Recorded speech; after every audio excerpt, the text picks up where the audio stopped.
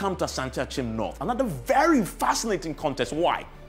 There are at least 3 individuals here who come to this particular table in this particular contest with a certain public profile, very high public profile. You know the incumbent member of parliament already, Asante Akim North. He became very, very famous last year when he, together with a few members of parliament, became the leaders of the rebel group in parliament that wanted to oust Ken Ofori-Atta.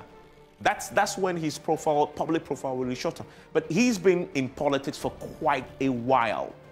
And then guess who else is in the race? Kwadwo Agyemang. Kwadwo Agyemang is the former member of parliament for Asante Akim North. He's coming back to contest him.